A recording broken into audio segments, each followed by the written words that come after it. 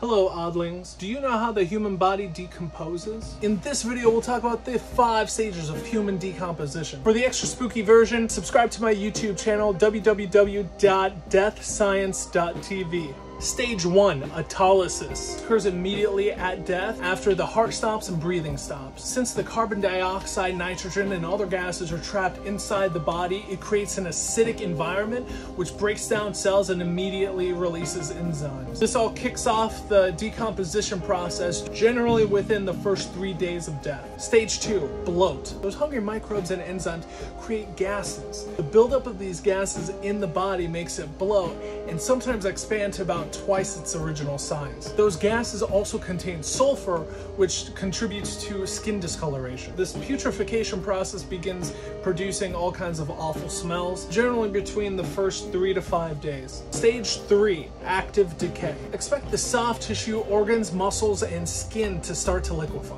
Once liquids begin to leak out of the orifices, this generally indicates active decay. Most of the body's mass is lost in this stage. You'll begin to notice flies and beetles eating the soft tissue. Moth larvae and mites eat the hair, and the environment may also allow for additional hungry critters like scavengers and unfed pets. Stage 4, advanced decay. At this stage, the only things that are left are generally the hair, cartilage, ligaments, residues, and bones. And finally, stage 5, skeletonization. This is the final stage of decay. Primarily only bones and perhaps some hair are left. But if the body is left in a dry environment, it may become mummified. Understand the environment plays an essential factor on decomposition and rates of decay.